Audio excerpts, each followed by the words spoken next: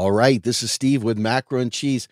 My guest today is Les Leopold. He is the author of Wall Street's War on Workers, How Mass Layoffs and Greed Are Destroying the Working Class, and What to Do About It. If you've been following this podcast for any length of time, we're approaching our 260th episode here. We've been nonstop for 5 years. You've heard my story.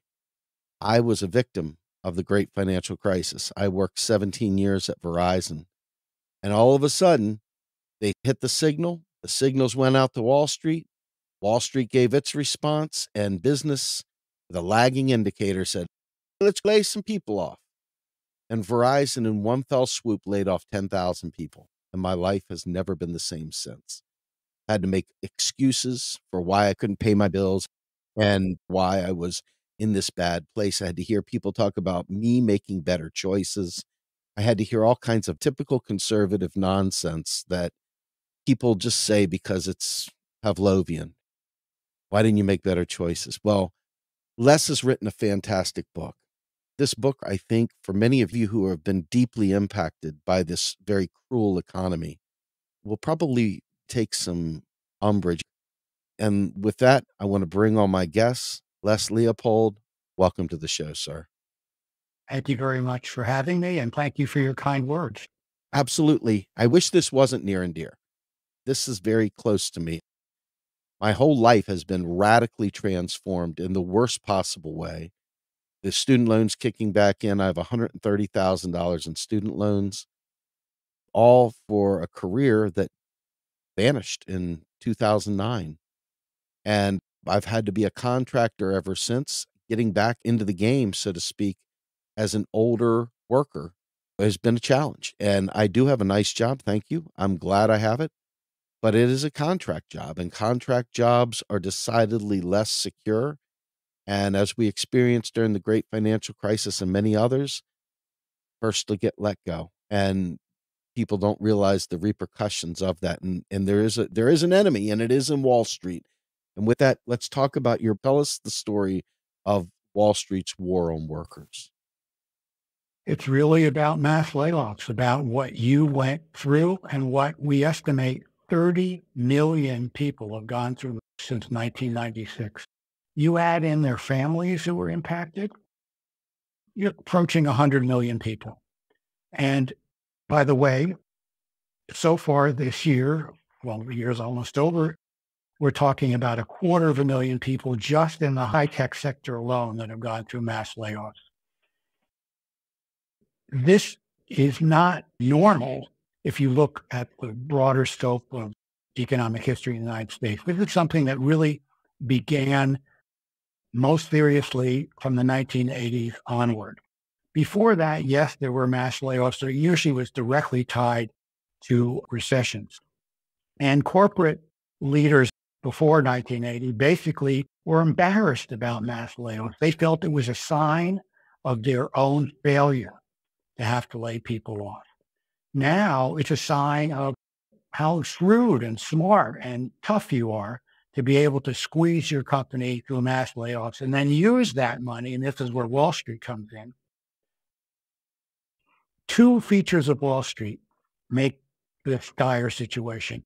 One are leveraged buyouts. And what that means is Wall Street comes in, private equity or hedge fund or whomever, buys up a company with using an enormous amount of debt and then places that debt onto the company that was purchased. Then that company has to service a huge debt. And the first thing they do is start laying people off. So mass layoffs are directly connected to leverage buyout. That's number one. Number two are stock buybacks. And this is a very strange phenomenon that was basically illegal before 1982. A stock buyback is when a company goes into the marketplace and buys back its own shares and then disappears. This automatically raises the price of all the stocks because they're now the same amount of earnings get spread over a smaller amount of shares.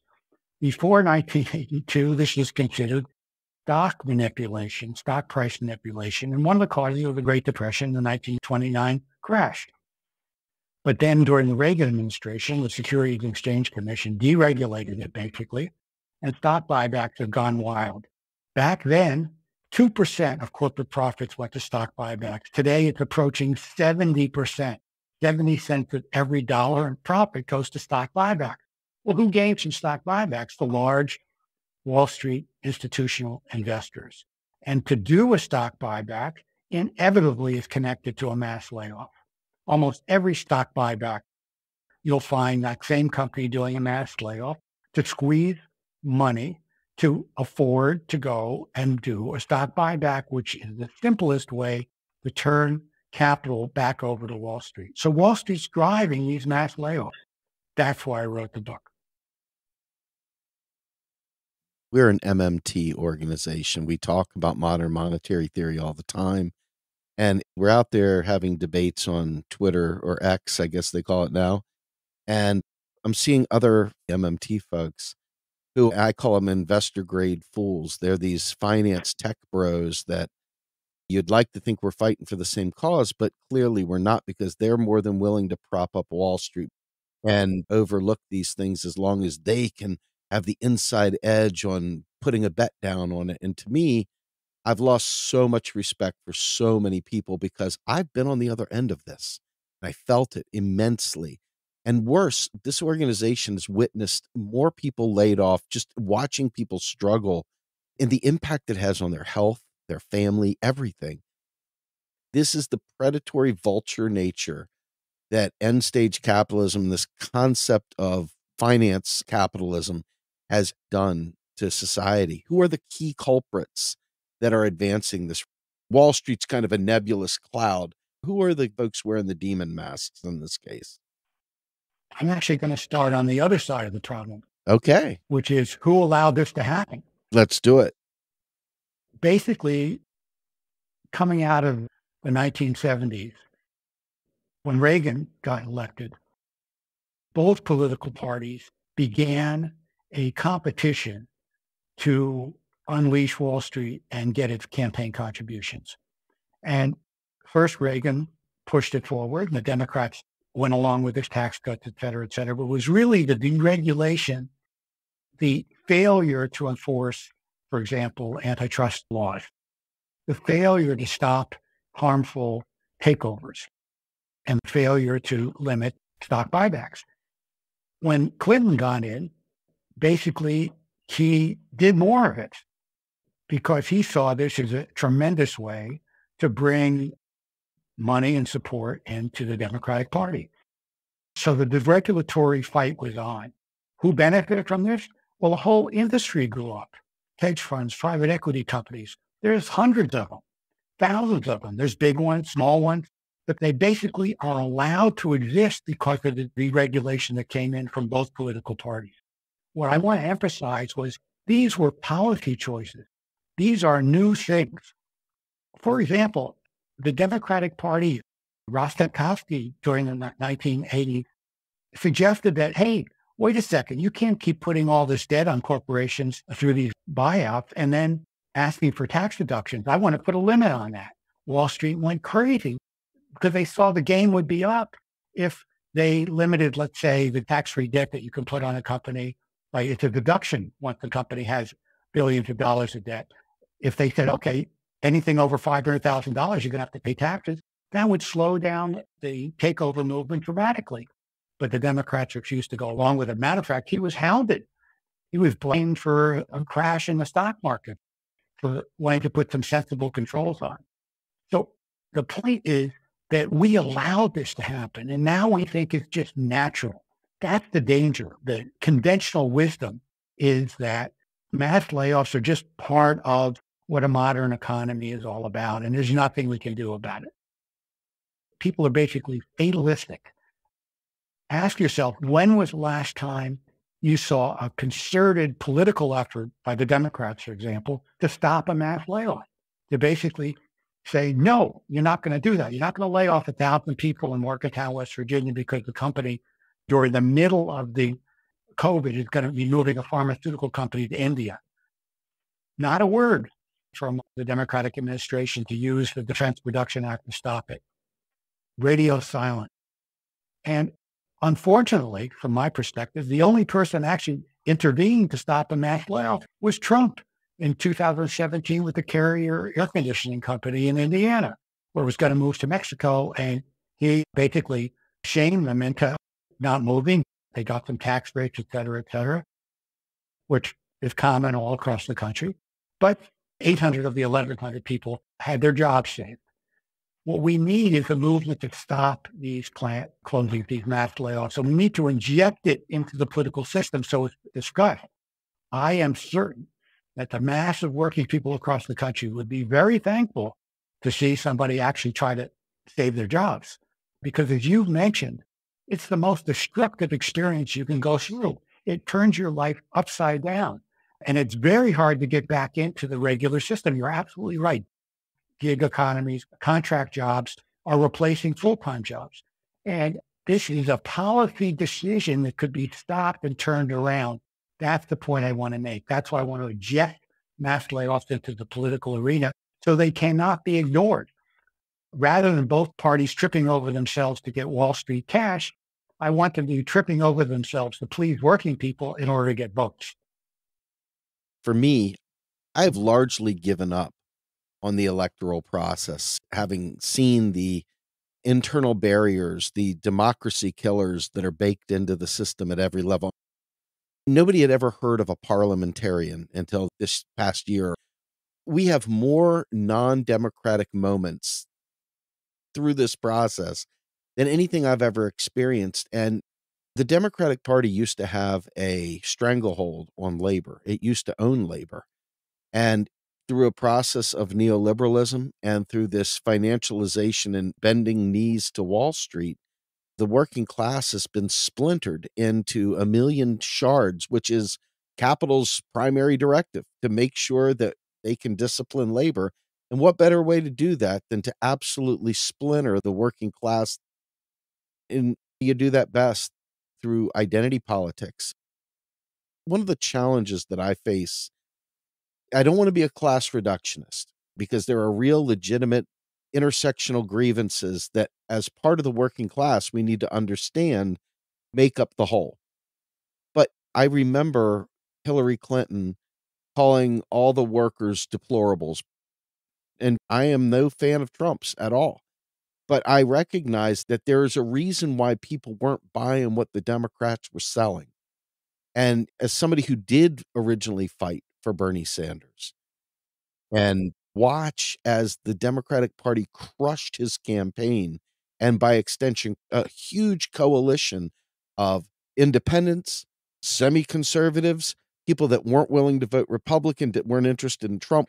All of us were one big left independent group of people that were willing to vote and move our feet, donate, because we were struggling and hurting. And when the Democratic Party put the clamps down, the splintering occurred that created the ability for Trump to come out looking better than he should have ever looked.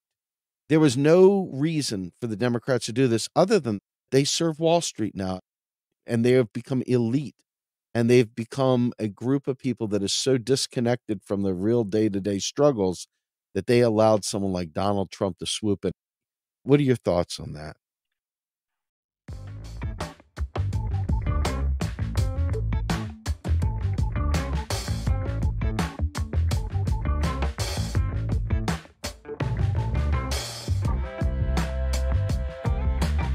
Well, let me give you a case study that I think reinforces every point that you made. And I want us to focus on one county in West Virginia, Mingo County. As you know, it has a lot of historical resonance. That's Mother Jones was there. The Cold Wars in the early part of the 20th century took place there. The place was an occupied zone where the federal troops had to come in 1919, I believe. And they basically stayed there until the New Deal. This county, small, 27,000 people, but a coal mining county. This county voted for Bill Clinton 69.7% in 1996. 69.7%.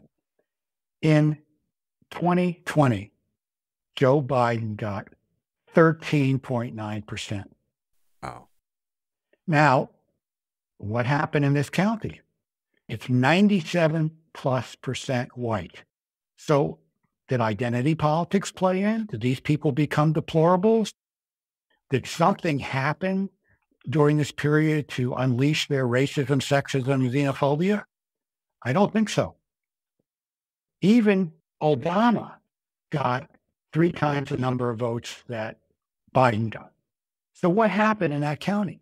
Well, this is an incredible story. In 1996, there were 3,300 coal jobs in this little county. And you can imagine how many ancillary jobs were connected to it. By 2020, there were 350 coal jobs left. 3,000 jobs in this tiny county disappeared.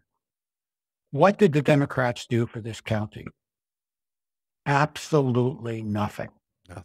No development programs, no New Deal, no jobs program. Just transition? Nothing. Yes, there was a just transition. This is the second part of the story. Oh, And this is what blew my mind. A just transition was left to the free market. jeez. This is the period of unleashing capital. Now you have cheap labor, cheap land. Capital should come in and help redevelop it. That's what's supposed to happen. And the Democrats and the Republicans believe in this kind of free market capitalism. Trash. Here's what happened. Mingo County became the opioid distribution center of the entire Appalachia region, 5-state area. 2 drugstores started competing against each other. This one drugstore put out more opioid prescriptions than virtually any other drugstore in the whole country. They ranked number 22, and this counts all the drugstores in the big cities, Los Angeles, Chicago, New York, Houston. Mingo County drugstore Wow. ranked 22nd. This is the capitalism that came in. And of course, West Virginia has the highest death rate in the country from opioids. This is what we did. And this is what we left Mingo County to struggle with. You think they're going to reward the Democratic Party with their votes? No, they're going to abandon it, not because they're racist, sexist, xenophobic. They got screwed economically, along with 30 million other people in this country. If you want to understand why working people have abandoned the Democrats and are wandering around in the wilderness, like the Republicans, some aren't voting, it's because they're so disappointed. This is part 2 of the story. This is especially true in the blue wall state of Pennsylvania, Mhm. Michigan, and Wisconsin. We did a study that no one's done before, where we correlated the percentage of mass layoffs in a given county and what happened to the Democratic vote. And we found that the rural counties that were largely white had the highest percentage of mass layoffs. Because a plant goes down in a rural county, there's not much else there. So it takes a big toll. In those counties, the Democratic vote went crashing down. In the counties that had more professionals and the mass layoff percentage was low, the Democratic vote went up. And so this is why someone like Senator Schumer said in 2016, he says, for every one blue-collar vote we lose in Pennsylvania, we gain 2 suburban Republican voters. And that holds true for Michigan and Wisconsin as well. So there's an incredible correlation between politics and mass layoffs. And some political entity has to speak to it, because what you're going to get inevitably is people giving up on democracy because they need stable employment. We all need stable employment. It's very difficult to lead a decent life and not be resentful if you get kicked out of your job and are forced to do contract work, gig labor, as you mentioned. You get very resentful. And along comes a strong leader who promises you economic stability. You're going to start listening. And that's the fear I have. I'm a socialist. Neither one of Biden or Trump had anything to offer me. So my interests have nothing to do with politics. My interests here have everything to do with the layoffs and the people suffering. And when I think about, in general, what the discourse has been like over the last 6 years, It's incredibly disheartening because if you tell somebody these people are struggling, they're unable to get health care, their lives are in complete shambles, they're carrying massive private debt, they're struggling, who's taking care of them? The first thing that what I call is a vote blue sycophant will say is, "What do you want, Trump?" Well, no, I don't want Trump.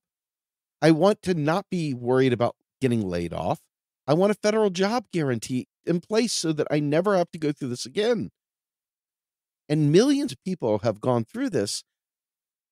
And I think instead of addressing the real issue of mass layoffs to deal with the people that are bitter and suffering as they lose their homes and all the corruption from Wall Street going in and out of halls of government.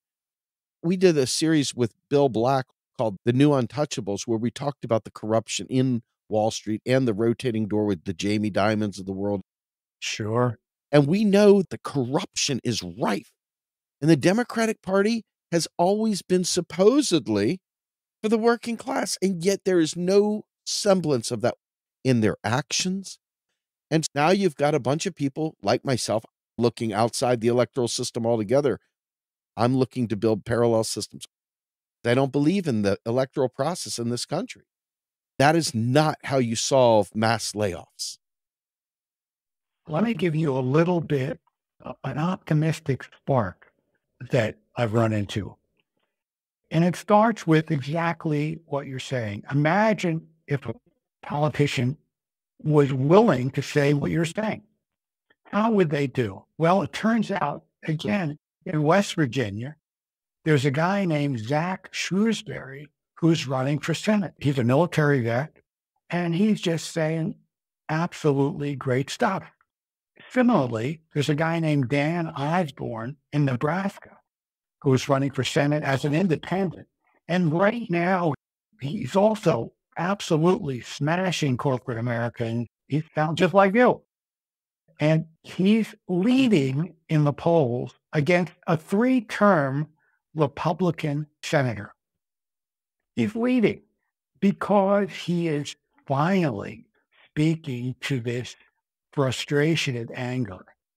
The problem with many, many Democrats, not excluding Bernie and a few others, is they're trying to please two groups at the same time. They're thinking workers have no place else to go but to the Democratic Party, and we can't be attacking Wall Street. We can't be pointing the finger at runaway inequality, things like that. It'll cost us our financial support. And so they sound mealy-mouthed. Instead of fighting a plant closing, Schumer had one in upstate New York with Siemens. You'll love this one. Instead of fighting the plant closing, he is trying to get another company to come in and put something in that facility. Meanwhile, all the workers are gone. 500 workers elsewhere. They're not going to be around when a new plant comes in. They got to eat. And the person who is the president of that corporation gets invited to the signing ceremony for the infrastructure bill at the White House. It just shows that the Democrats just can't lay it on the line. But these two guys, Zach Shrewsbury in West Virginia, It's a Democrat. he's running as a Democrat. The other guy's, Osborne's running as an independent. But they're finally trying to say it like it is. And I'm not willing to completely throw the towel in until we can see whether or not political independence, really, when you come down to it, can speak truth to power and build the constituency. I don't see a way around it. Like you, I've been worrying about this stuff forever, and it gets very discouraging. But I think the potential is there. People are so frustrated by being basically crushed economically or disadvantaged economically. I'm sorry. I understand all the harms that are addressed by identity politics, but you can't ignore class.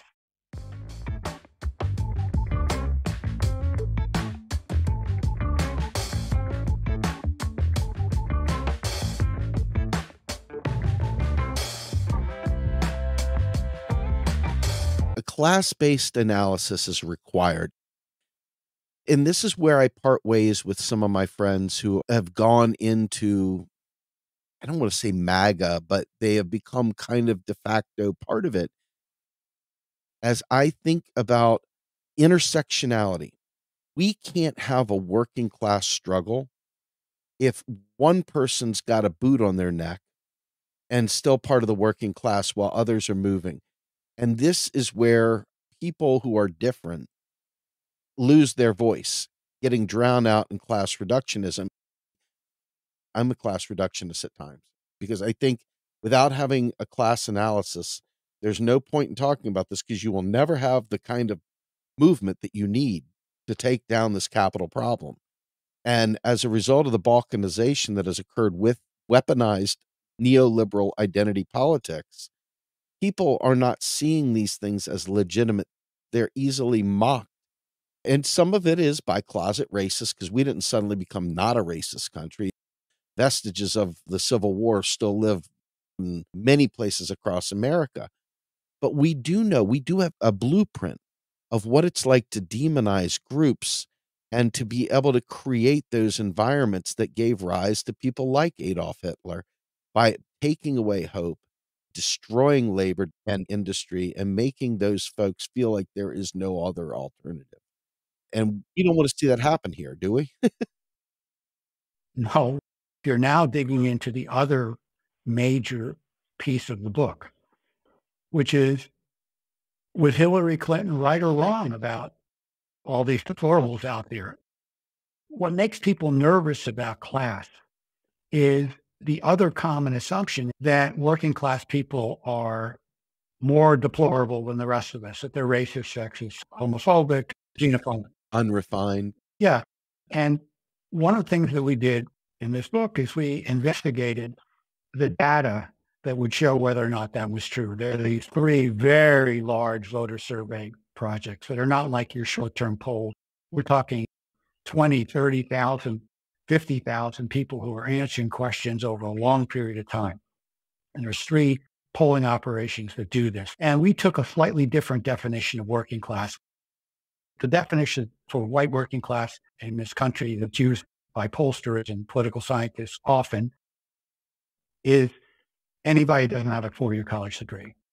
We thought, is Mark Zuckerberg really part of the white working class because he never finished Harvard?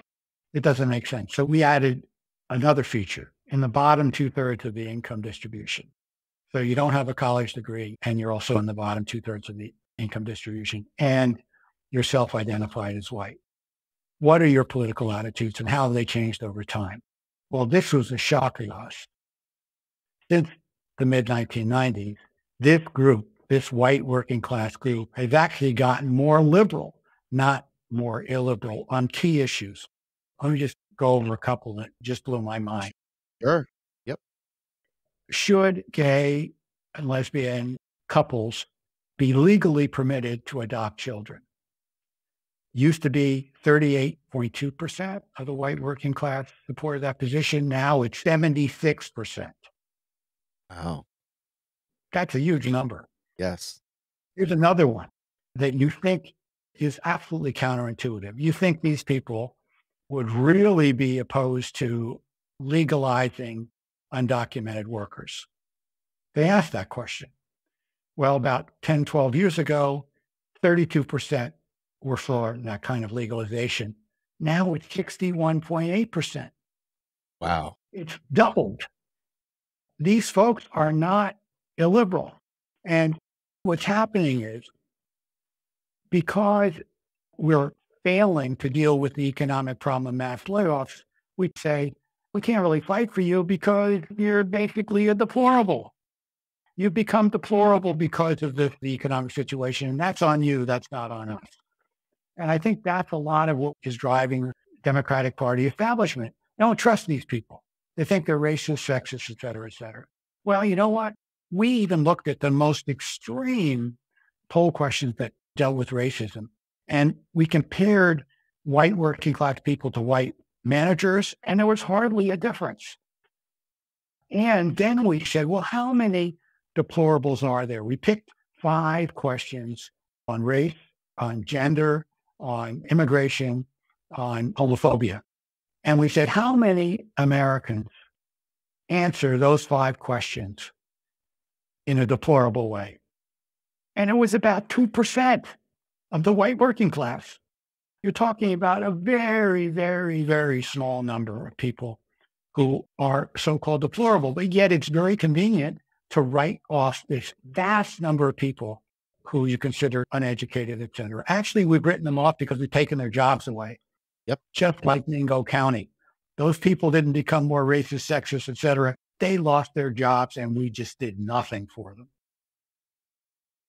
So the two messages of the book are mass layoffs is the key economic issue that we have to address, and stop blaming the white working class for being racist, sexist, et cetera, when they're not all that different from anybody else.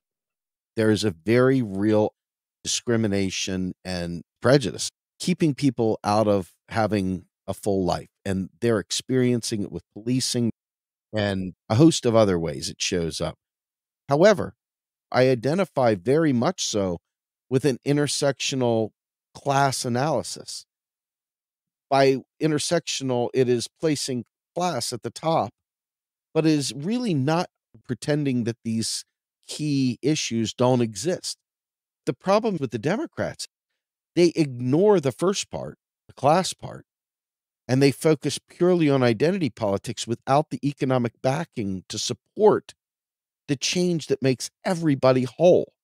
And because they've allowed this false scarcity narrative to live, this lie that we can't afford to do great things for our people and our country, this austerity narrative, as a result of that, it has pit people that are not educated in economics, and they think there is no alternative, and they are bitter and they're ready to fight back. Now, I'll give you an example.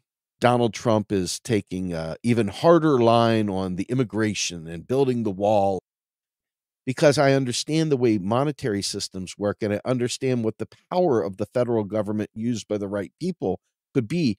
We could allow people come in this country and we would not have to sacrifice jobs. We could have a federal job guarantee in place to allow people to be healthy, happy, and whole. But we don't do that. So here's the question that I want to pose. Where do we get the power to make the kind of significant change that you are advocating and that I'd be advocating? I think that power has to have a core, and that core has got to be the trade union movement. Yes. Which is unfortunately very small. But you saw a glimmer of hope with Sean Fain and the United Auto Workers, Yes. where he's come out and said billionaires should not exist. He's willing to talk macroeconomic politics. He's willing to look at the big picture and say, this isn't right. They're ripping us off. And he wants to build a movement to change it. It's funny when you say intersectionality, I think of the workplace as a really good example of it, because the boss in most cases, almost all cases, does the hiring, not the union. Yep. The hiring is done by management, and you get all kinds of people in there. And one of the basic principles that really makes a union work is fairness. People really don't like discrimination of any kind because it comes back and bites them and it destroys solidarity.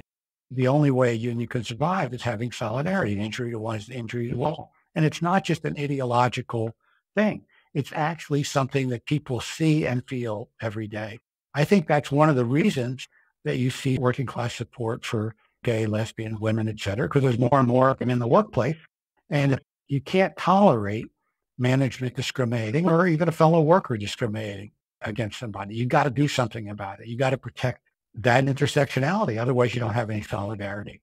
That's correct. So how do you build power? And this is where it becomes difficult, but not impossible. Somehow, we have to see an upsurge in successful trade union organizing. Right now, we're working with Amazonians United to try to provide some education for them, which could help them in their organizing efforts. And interestingly enough, they're not asking us to provide nuts and bolts organizing education. They want the big picture economic education. Bring me in. I'll help. Hey, if we get this thing going, there'll be room for you. We'll definitely share your stuff with them. But the point is this: you need organization, but the organization also requires an educational framework. And the Labor Institute, where I work, what we try to do is build that educational infrastructure. We train workers themselves to provide economic education programs throughout the labor movement. Actually, you mentioned Sarah Nelson, one of our flagship programs with the Communication Workers of America. And they have 50 workers who we've trained to be trainers who conduct 8-hour workshops on runaway inequality, which is what we've been talking about. And the union provides release time, pays for them to get out of work to go through these 8-hour classes. Basically, 1,000 workers a year go through these programs. That's what we need throughout the economy. And this is modeled after a movement that's near and dear to my heart, which is the populist movement of the 1880s and 1890s, which tried very hard to be a multiracial movement. There were Black worker populist chapters, and they did their best, even in the South, to fight against the Bourbons who were coming back into power. They waged a war against them. But the way they did it is they fielded 6,000 educators back in the 1880s and 1890s to build their movement, which was aimed directly at finance capital. Directly. They understood how the game was played. Today, we need about 30,000. There's another person that I think you need to talk to. His name is Joe Burns, and he had been the lead negotiator with the Flight Attendants Union. And he wrote a great book. It's a phenomenal book. We've had him on the show. We've talked about it at length. It's called Class Struggle Unionism. In other words, it goes beyond the shop floor. And you're seeing a little bit of this now as unions are timing their contract dates together Mm-hmm. to ensure that they can have maximum impact and maximum power. We need a macro union movement with class struggle at the forefront. And it goes across industries and companies. That's where the power is going to be. I agree with that. I just wanted to throw that out there. That's an excellent point. By the way, the public attitude towards unionism is more positive now than at any time since the early 1960s, No kidding. when it peaked at around 70% or 75% public approval, which means the potential for organizing all these victims of mass layoffs is there. How to help make it happen? My role, education, as is yours. The labor movement needs the PRO Act bill in Congress. I don't know that Democrats have the courage to pass it. Yep. So that they would have a more level playing field for organizing. We need a breakthrough from the United Auto Workers with Tesla and the transplant groups, automakers in the United States, especially in the South. We need them to break through somewhere and win some big organizing drives. That would make an enormous difference. I think the UAW auto workers strike really helped encourage people to be more militant in trade unions. And I think if they could win a few organizing drives, it could start a prairie fire. Absolutely. And I think that's what we need to get the kind of policies that you're talking about. That's the source of your dual power. I think if the trade union movement can grow, you'll see politicians more like the Osbornes and the Shrewsburys. You'll see more of them pop up. Working class people say, hey, this is the way to go. And it's a long slog. And it took 40 years for neoliberalism and financialization to really put the screws to us. Basically, to threaten democracy as a whole.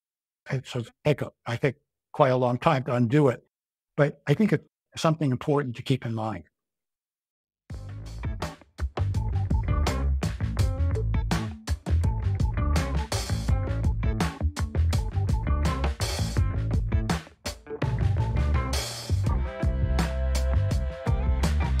I live in Pennsylvania.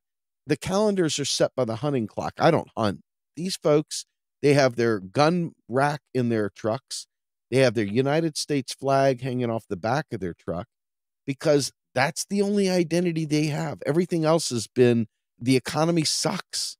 The things that they thought they would grow into, that their mom and dad had promised them, etc., didn't happen. And now they're angry. They're bitter. And that's not to take away anyone else's struggle. In fact, I hope everybody heard me say at least 10 times, I believe in all these struggles have to come together to join the working class, not in the absence of those struggles, but together with those struggles to make us stronger, to make that mesh impenetrable.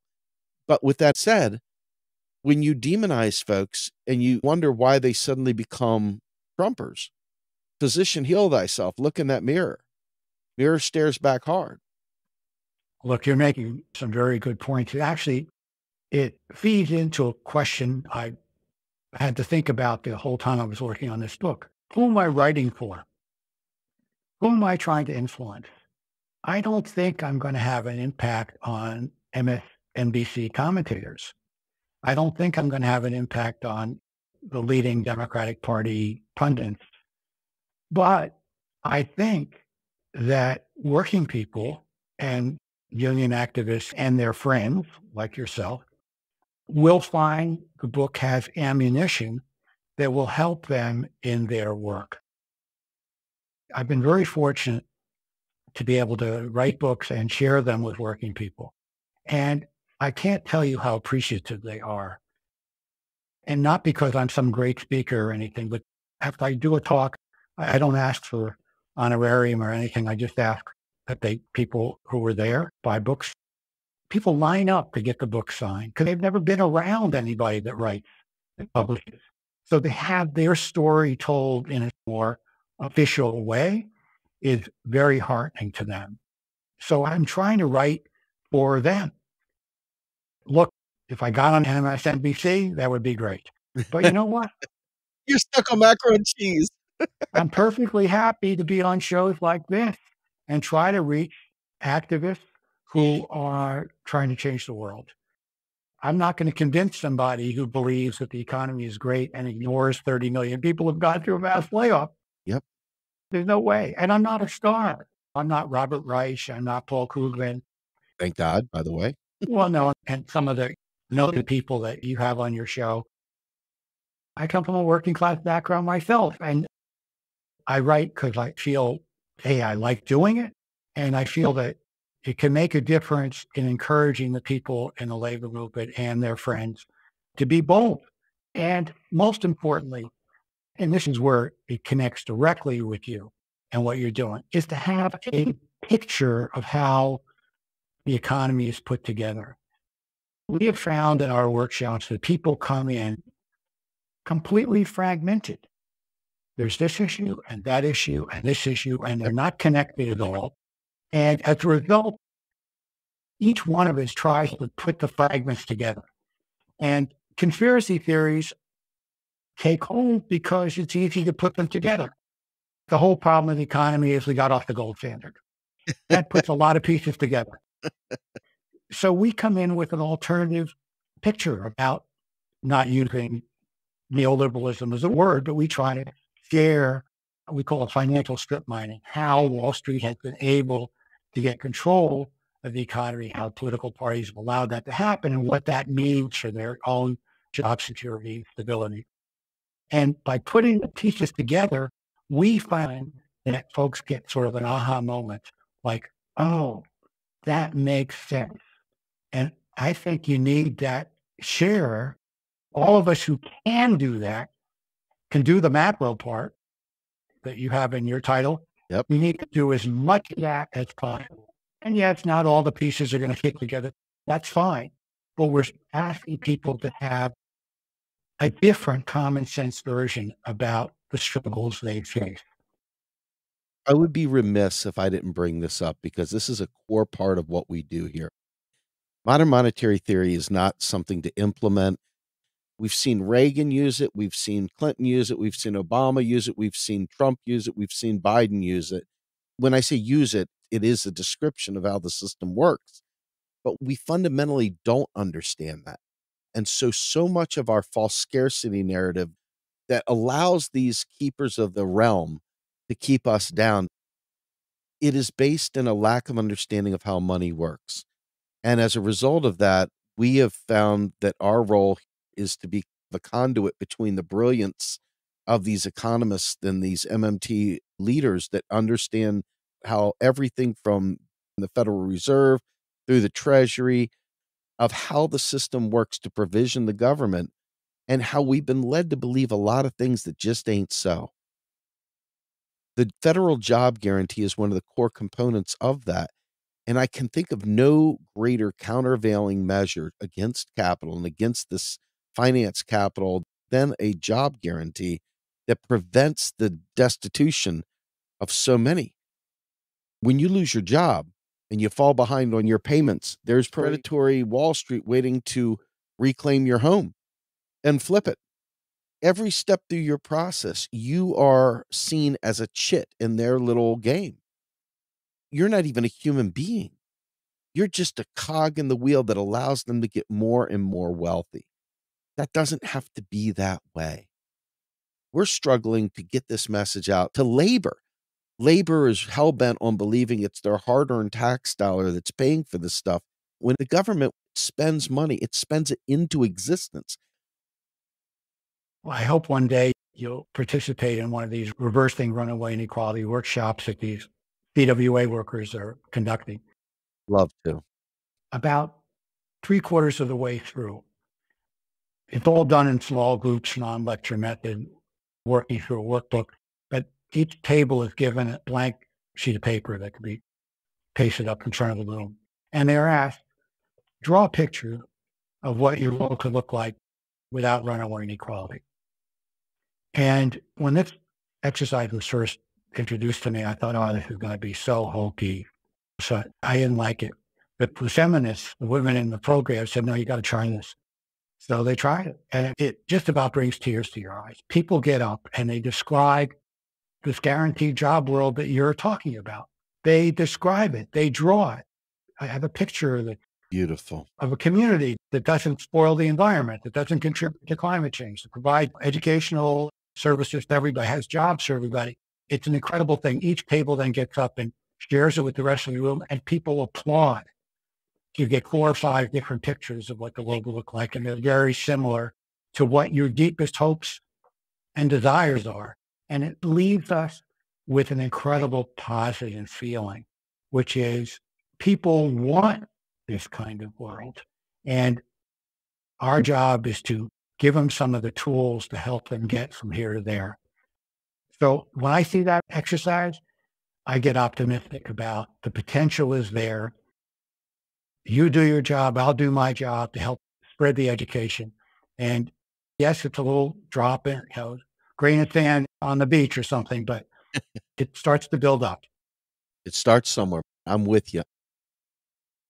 This was a beautiful conversation. I really appreciate your time. Give you a chance to take us out here.